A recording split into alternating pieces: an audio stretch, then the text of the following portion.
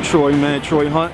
Call me Troy the Barber. It was pretty much easy, man. Like, I'm a talented young man, man. How it started out was, I started a barbershop called Remedies, man. My cousin was working with these group of cats at the spot called Prestige. He was cleaning up, running the store and things of that nature for the shop. So he wanted to leave there. I guess he wanted to get a different type of job. So what I did was he offered me that job. So I got with them.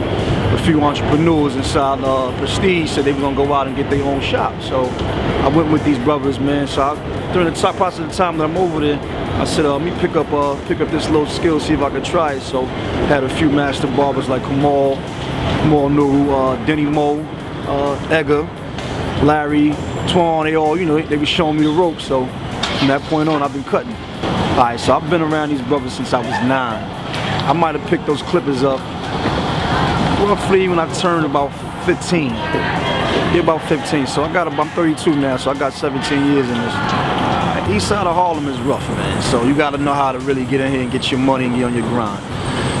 Working at that first Levels, which was the first one opened up, the class of brothers in that shop was a lot different than what we got now. It's a lot of younger generation here. So me coming from that era and being in the barbershop setting was a lot different. You know, everybody respected each other's craft, respected each other's clientele, they respected everybody's work ethics, everything.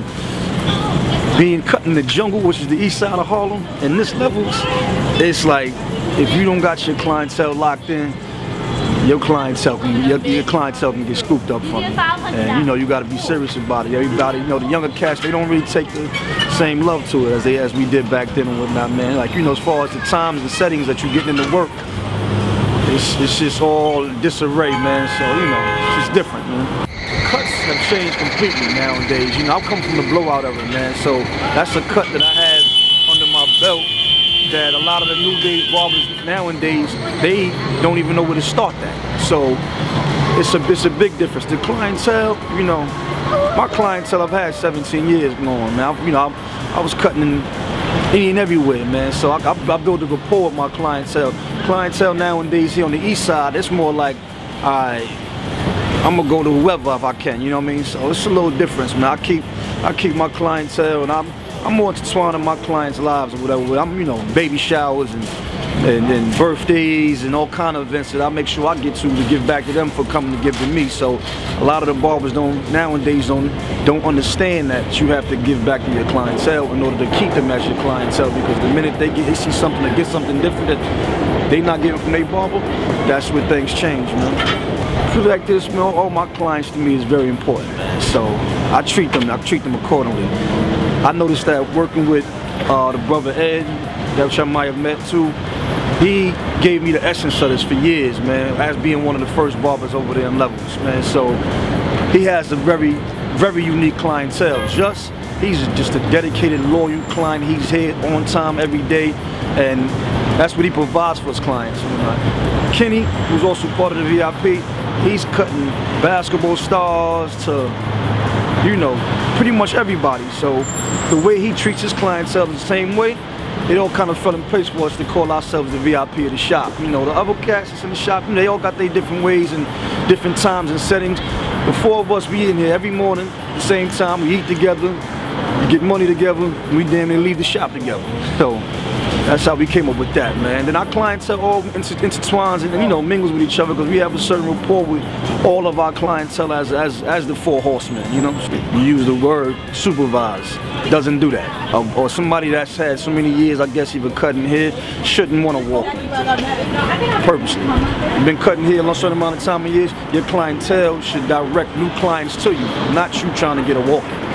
You know what I mean? There's things in the shop that as a manager and as a supervisor don't do.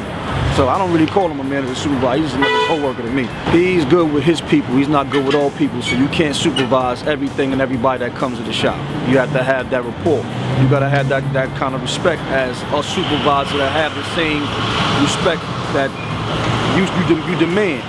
He don't, you know, he got this like, it's me attitude, man, which is, you know, that's, you know, works for him, man. It just don't work for everybody for you to be a supervisor. Your attitude as a person, if you're gonna be a supervisor, has to be able to be fit in everybody's lives that you're around. That's where the VIP comes in play, because we keep our clientele, because I can mingle and interact with all my clientele and people that's just in the shop, period. Him on the other hand, he rubs a lot of people wrong or whatever, so the word supervisor doesn't really fit. You know. Good barber, excellent barber, man.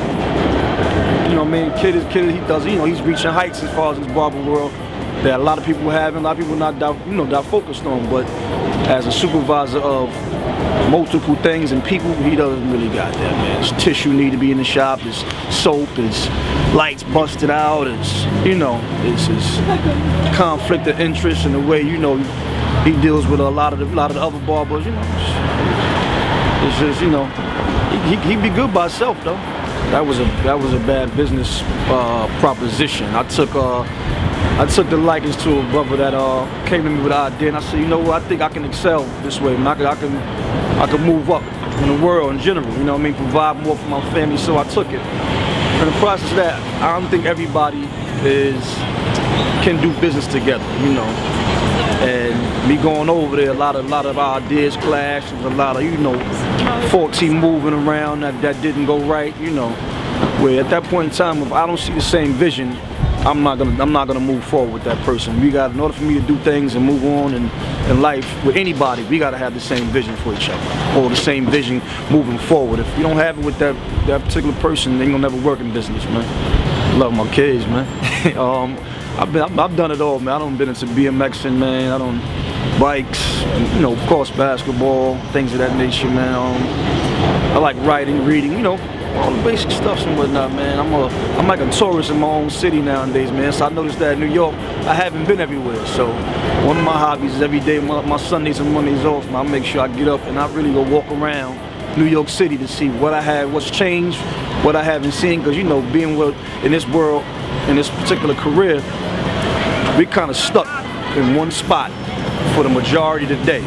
So much changes daily, man, that, you know, as I got, you know, as my daughter gets older, I want to be able to, hey, I don't ever want to be like, well, I didn't know that, I've never seen that. You know, I want to be like, oh yeah, I know where that's at, come on, let's go there. So I'm noticing that's my new hobby, man, traveling, man. Pops and moms, man, they actually, since before moms and pops, man, they grandparents, they was into dry cleaning. Grandparents was into dry cleaning. My grandparents into dry cleaning. So business has been in our blood, man. My pops opened up a few dry cleaners. I ran them with them and got a liking to the business. After a certain time, I picked up the clippers. I kind of fell, like, strayed away from a little bit. I said, you know, this is Dad's dream. This wasn't really mine, which I think nowadays as I get older, I should have just held on to it more, just as a pinnacle to the family. Like, this is what's been going on, which is still not too late, man. I'm gonna get back into it. Me and Dad reconnecting and start talking a little more about opening something up. He's getting older, so I'm gonna try to put him in a position where he can put his feet up and keep still for a little while, man. But dry cleaning been in our business for years, man.